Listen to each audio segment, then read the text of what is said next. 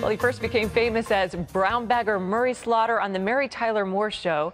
Then his role as the Love Boat captain made him a household name. But long before he ever appeared on television, Gavin MacLeod was working with some of the biggest stars in the business. Take a look.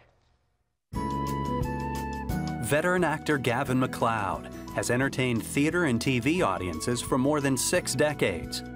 And he's worked with some Hollywood legends like Bob Hope, George Burns, and Betty White.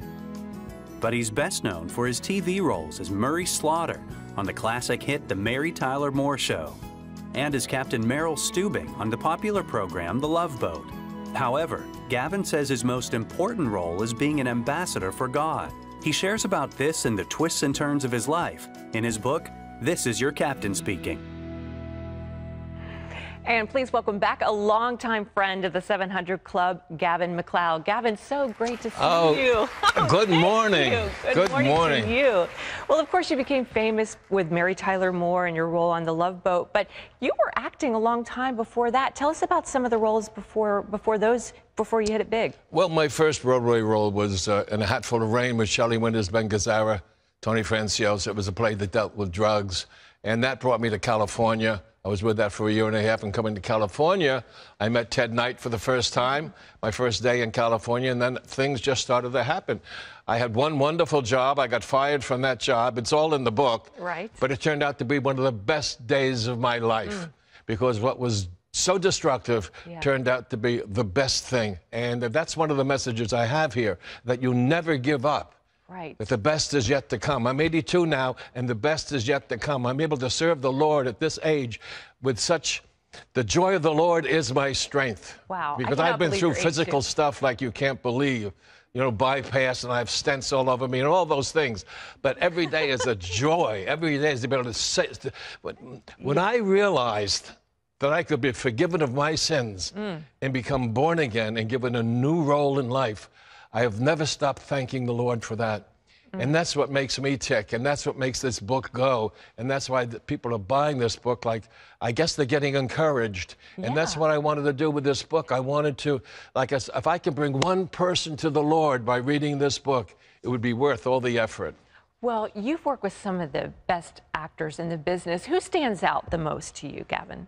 Well, my wife, I always thought, Patty, you know, she was a big guest star in The Love Boat, and that probably made me prouder than anything. But Tom Hanks was a young actor when he came on our show. He was doing a series called Too Close for Comfort, I think, with Peter Scolari. Yeah, and he came on, and you can see what's happened to Tom Hanks. But we've had, like Ginger Rogers, and we've had some of the greatest names in the history of films were on The Love Boat. And to me, that was the biggest kick. That was such a great era for television, wasn't it? You know, The Love Boat and Mary Tyler Moore. And it just doesn't seem like, you know, last night I was turning on the TV trying to find something, and there's just nothing on. It's a different time today. It's a completely different time.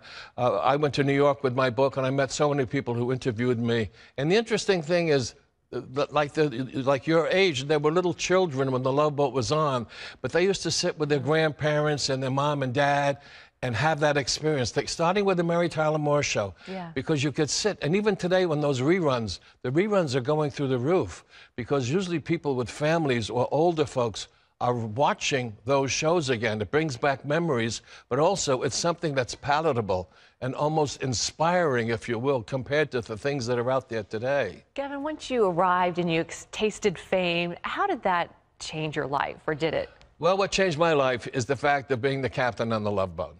All the critics said that's going to sink. They thought it was a terrible piece. I thought it was going to be great. And it turned out, thank the Lord, that it was great. And we were all over the world, became goodwill ambassadors for the United States. We were in 90 countries.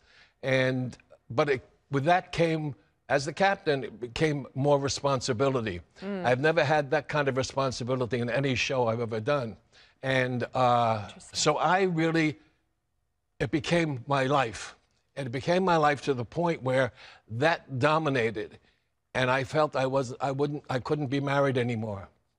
That was the focus of my life. Since I was 4 years old, I wanted to be an actor. Here I am, 49, 48, and now on top of the world, going all over.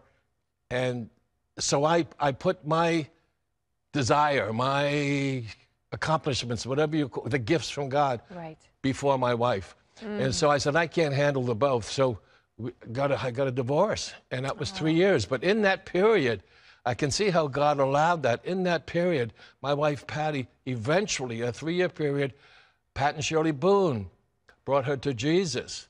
And then these ladies brought her to Jesus again, another prayer grouping. And then before you know it, there was something in my life. In the morning of my mom's operation, they found a cyst the size of a baseball in her left brain. And the doctor said she was in the middle 70s then. The doctor said, I don't know if she's going to make it or not. You know, she could be a vegetable. And so the morning of that operation, I prayed to Jesus in that bed. And I said, I will give you my life if you give my mother more time. Oh. Wow. And that was the beginning of that was September 15th, 1984. And that's how you became And that a was the Christian. beginning. And then something told me to call Patty. I didn't know what it was. I got the number from my secretary. I called her. I said, it was 7 o'clock, about 10 after 7 now in the morning. And I said, hi, this is Gavin. She said, I was just thinking about you. I said, can we be friends? And she said, that's all I've ever wanted. I don't even know why I'm saying these things. She said, the Holy Spirit just had these things come out of me. Right. I said, can I see you? She says, well, I started a group called Ladies. I'm not going to be here. I said, what ladies? L-A-D-I-E-S. Life after divorce can eventually be sane. It's a support group on all over the country. But Gavin, you eventually remarried Patty. We got remarried, but this time we got remarried. We were a threefold marriage, a covenant marriage with Jesus. There's 3 of us in that marriage. We got Jesus, Patty, and Gavin right there. Praise the Lord. He's the glue. Praise he the keeps Lord. us together. Now, in 1986, Gavin, you were actually right here in this studio co-hosting the 700 Club. Tell me about that. What an honor. Well, there you are. Check that out. But that's not Dr. you. Edwin Lewis Cole. I love that man. 1986. Gee, I did look younger, don't I? You haven't changed. I'm serious. You have not hardly changed at all. Oh, I loved him. He had the Christian Men's Network, and he wrote Maximize Manhood. And that was a wonderful experience to be with him on this program. Well, of all the roles that you've played, which one would you say is your favorite role? My favorite role, without any kind of even thinking about it, is Jonathan Sperry. I did a small Christian film. We made it for less than $1 million. And I played this older gentleman, Jonathan Sperry, who teaches these young boys the Bible. And it has brought more people to Jesus than you can believe. I call it the little movie that could. Yeah. And it's all over the world now. There's a man in Canada who's distributed 200,000 of them. And I get letters all the time, from all parts of the world, from people who come to Jesus because of this movie. Just last week, I got a letter from a grandmother they came home from church, and the little boy they had just seen the movie. And he's crying and he's praying. And she said, what are you doing? He says, I'm just praying. He said that God will keep me from being the bully that I am. Oh, dear. Because we deal with bullyhood in the movie. Fantastic. Well, Gavin, you're 82. You're still acting. You're writing. The joy of the Lord is our strength. Obviously, still preaching. It's so wonderful to see you and meet you. And Gavin's book is called This Is Your Captain Speaking, and it's available wherever books are sold.